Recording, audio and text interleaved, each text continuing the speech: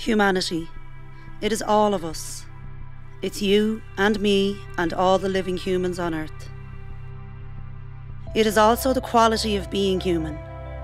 It's the ability to love, to show compassion, to protect, to be kind, and to acknowledge the human rights of others. There were times when we forgot what humanity means, times when we failed to uphold the human rights of others, times when we have denied people their human rights based on colour or creed or gender or ability. But we have progressed from that discrimination and have recognised that we are all deserving of equal rights simply because of who we are. We are all human beings and have been since our lives began. This means the youngest of us should have the same rights as the oldest of us.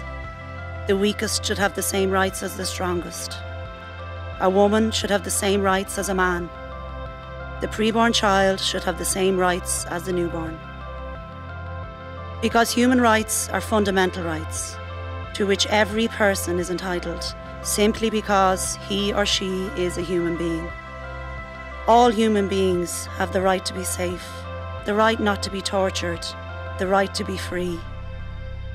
But one human right is more important than all of the others, the right to life.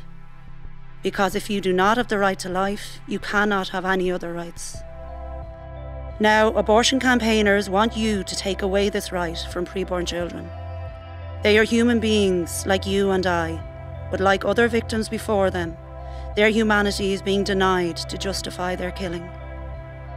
We do not deny human rights to those who are smaller.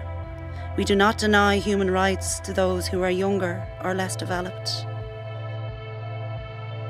We do not consider those who are dependent on others to survive as being less deserving of human rights. We do not discriminate by taking the right to life away from those who are sick and may not have long to live. We do not base a person's worth on the circumstances of their conception. The humanity of the preborn human cannot be denied. Do not deny them their human right to life.